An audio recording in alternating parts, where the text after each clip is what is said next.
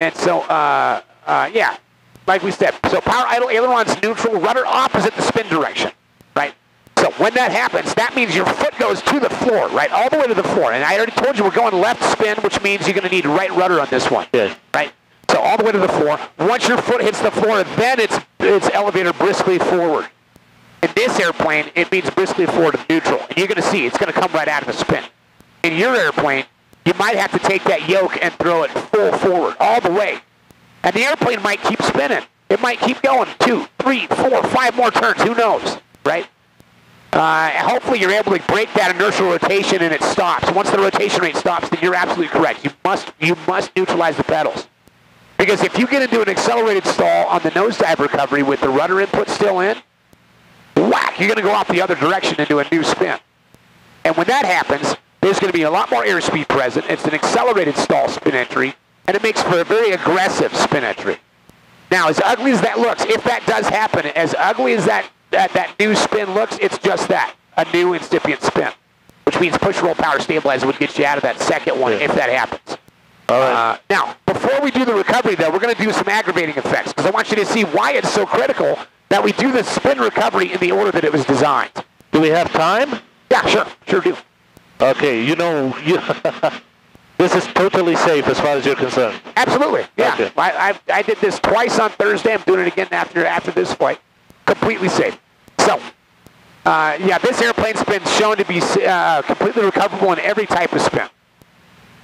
So the first aggravating effect we'll do is going to be some in-spin aileron. Right, so we're going to go left aileron. Remember, you guys talked yesterday in class, if you go in-spin aileron, that means you're adding roll to the spin, which means the yaw has to decrease and the nose will fall.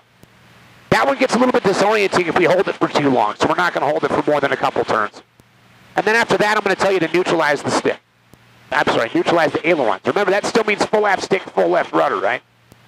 We'll just neutralize the ailerons. At that point, I'm going to tell you to go right aileron. That's going to take roll away from the spin, which means the yaw has to increase, doesn't it? That one's noticeable. I think you'll see that one happen. That's an aggravating effect. Why? Because it pulls the nose further away from the relative wind. So now it's tougher to break the stall when there's more yaw present in the spin. Okay. And also, there's more yaw present, so it's more for your rudder to fight. At that point, I'll tell you to neutralize the ailerons, and then we'll start pushing the stick forward.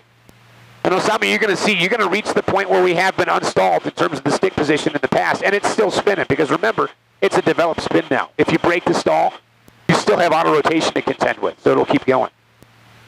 And there we'll pull the stick back, and the last effect we'll do is we're going to start to increase the power. You'll notice that's going to raise the nose, and that'll be another upright flat spin. Then I'll tell you recover. Now, on the recovery that we mentioned, right, power, idle, ailerons, neutral, rudder opposite the spin direction, elevator briskly forward of neutral. Once the rotation rate stops, then it's neutralize the pedals, and then elevator to recover from the dive.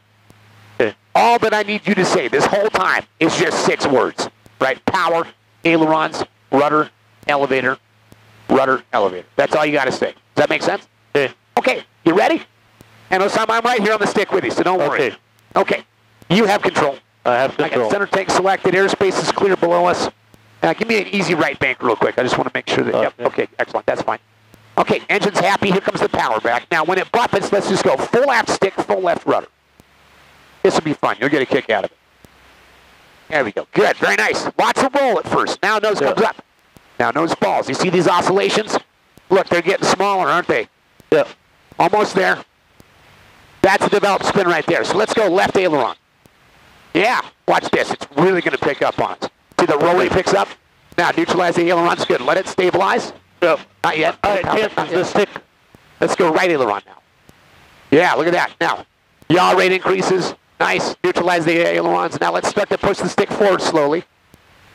Nice. Notice the nose falls, the roll rate picks up. And now, power increase. Yeah, this will raise the nose. Okay. See that? Okay, now let's recover. Power. Power. Aileron neutral. Yep. Opposite rudder. Sticks briskly forward. Take the pedals out.